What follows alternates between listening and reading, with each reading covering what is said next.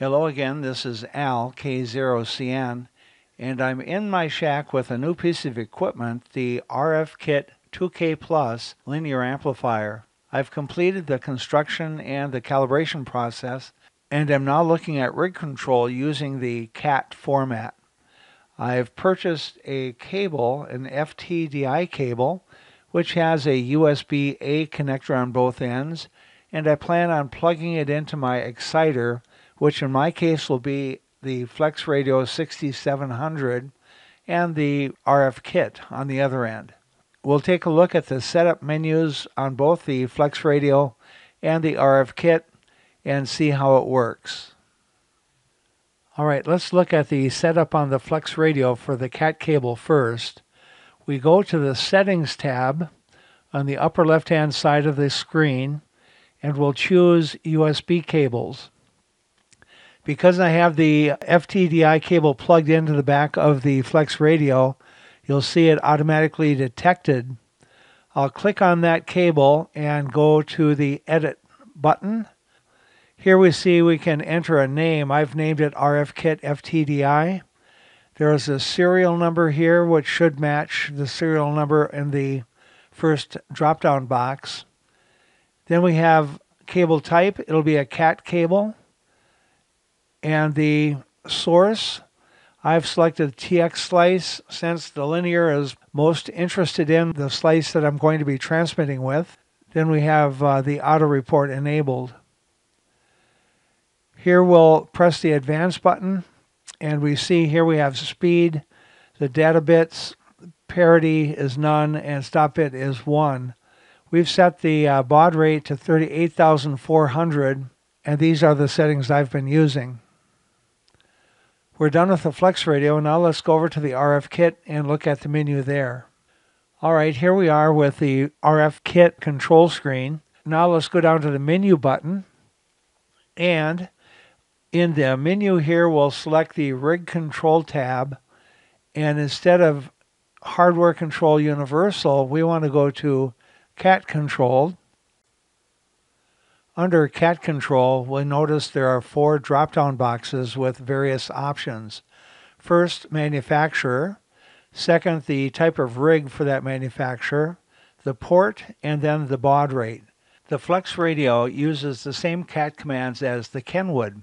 Therefore, I've set the manufacturer as Kenwood, chosen the TS480 for my rig. The port is the FTDI USB null modem, and the baud rate was set the same as the FlexRadio at 38,400. Now with all the settings made, we'll close the window. Now as we look at the control window, you'll see in the upper right hand corner the word CAT appears, indicating that the amplifier is now under CAT control from your exciter, in this case the Flex. In the screen here I've set the RF kit control panel on the left side and the FlexRadio interface on the right side.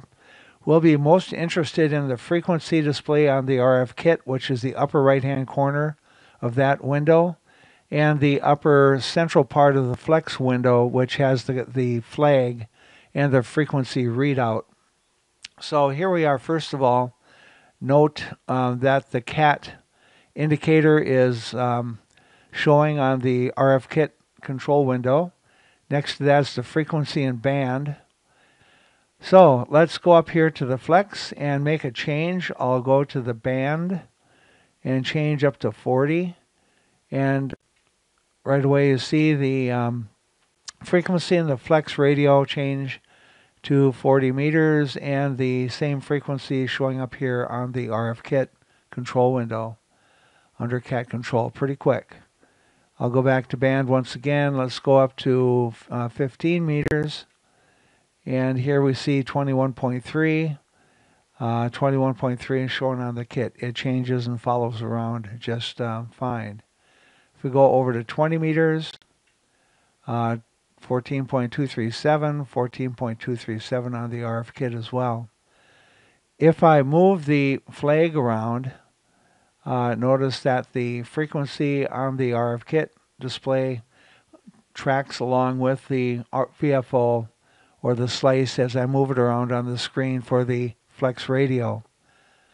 Now let's take a peek at one more thing here under Settings and under USB cables that are plugged into the FlexRadio. I'll select the one that we have and go down here to the Log button, press that, and a log window will open up. That needs to be enabled in order to see the data that we're seeing here, but it's logging the broadcasts made from the FlexRadio, and it's going to be received by the RF kit. So let me disable, so we'll stop that change. So right now in the Flex we see the frequency is 14.246.640, and over here we see the 14.246.640. So it's actually transmitting. The FA is the CAT command, and the frequency is being transmitted for the RF kit to decipher.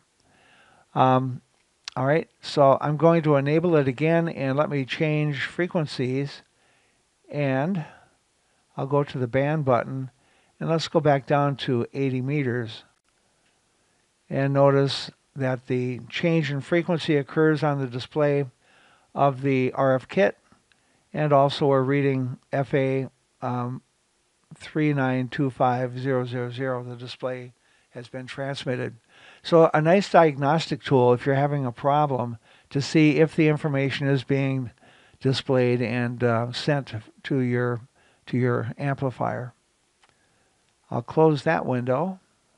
Well, that's about it for this video. With one final comment, I did purchase my FTDI USB cable from Amazon. It is available from other retailers out there, but that's where I picked mine up. So with that, we'll just close this video. Thank you very much for watching, and we'll say 73s and good luck from Al, K0CN.